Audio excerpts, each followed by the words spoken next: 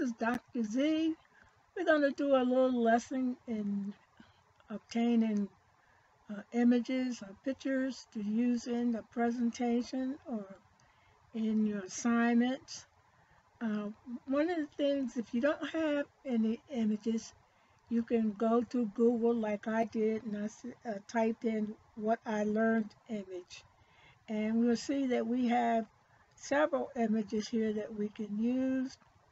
We have lessons learned, what I learned from.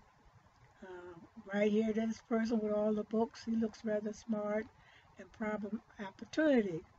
But we're going to see first how we would even save image to use. You do a right click on your mouse and you come down and you see where it says save image as, and you click on that and it will open up on your computer. All computers generally have a picture folder, so you want to click on pictures. Okay, to make it easy for you to find your image later, click on new folder and make your folder for pictures, for presentation, or whatever you want to use it for, and click on it. Then click on it and save your image. What I learned.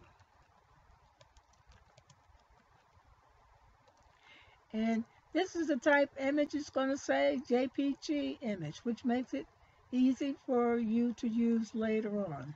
And click Save. Okay, we'll do that again. I like this one right here. This can be a man or a woman. Do a right click, come down to Save Image As, click on it. It will open up right into your folder, and we'll put person with books and learning, and save. And we can do another one with Einstein.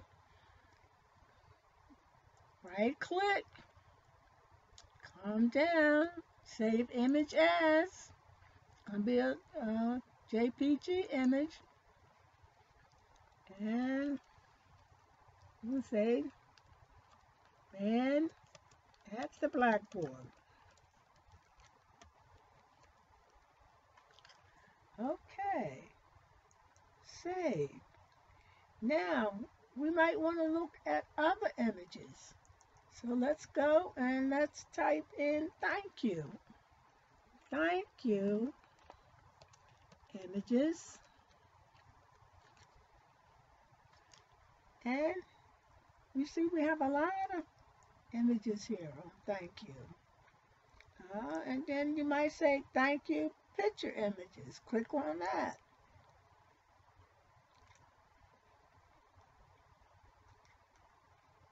Okay. The web has a lot that you can do to get yourself make your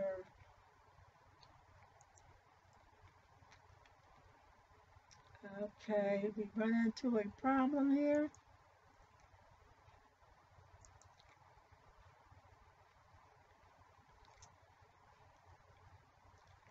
Thank you for adding me, and we can do a right click on that, save image as, click on it, and thank you. Just giving you an idea of how you can get you some images or pictures to put in your assignments.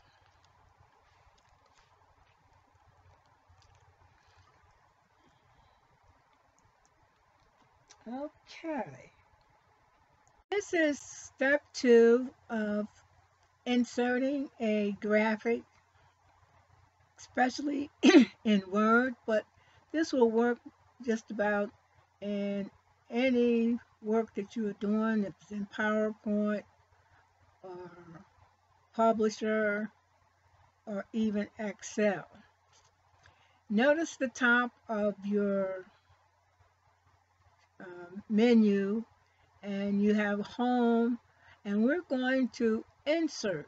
And remember, with step one is that we got graphics from the web. So we're going to click on Insert, and notice it has pictures. So we're going to go to our picture file that we saved our pictures in, and mine is in the Mayor's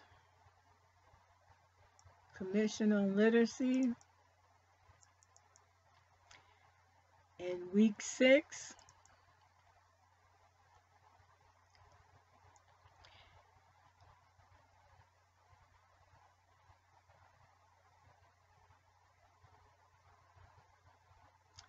And see, we have many pictures that are saved. So I'm going to use one that you already know about. Let's try the thank you. So you click on it, and then you click on Insert. I advise always using it on plain sheet or the plain topic, because then you can work with it before you put it into your template. Okay, the first thing we're going to do is we're going to do what we call, it says wrap text.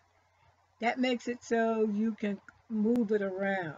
So if you see wrap text, and we click on square, and you notice you got these little things around it, and if you click it, you can move it. Okay, you can size it. Two ways you can size it.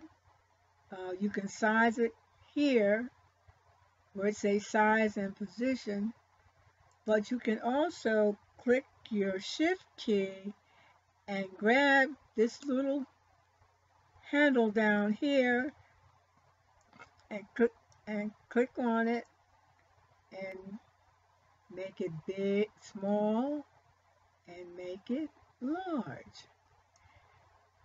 Now there are two ways too that you can move that and put it, say, like in this box. You can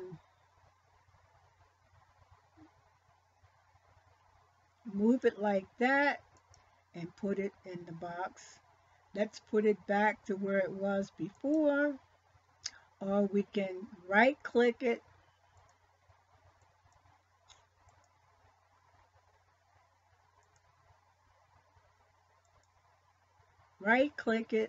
and see where it says copy. Okay, we can copy it. Then we can go down to the box and we can paste it two ways.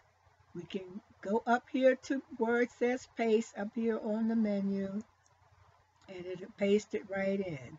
And then, like, if we want to make it larger, push down the shift key, get the handle, and then you can make it.